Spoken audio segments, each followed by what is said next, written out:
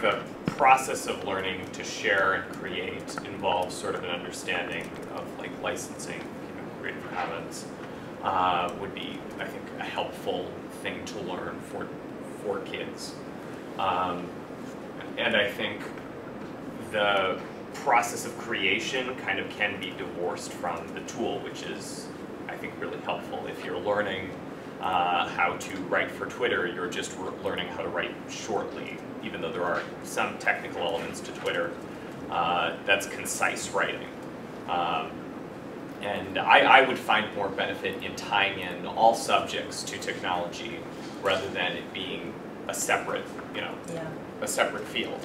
So technology and art are one and the same. If you're, making something on a Mac, you post it on to a social network, you license it in a certain way. This becomes, an experiment in like economics, in art, in learning about communities, and in commenting, because there can be writing and sharing, which is part of English. So it's not a separate class. And It's if you're part of doing education. it in a class.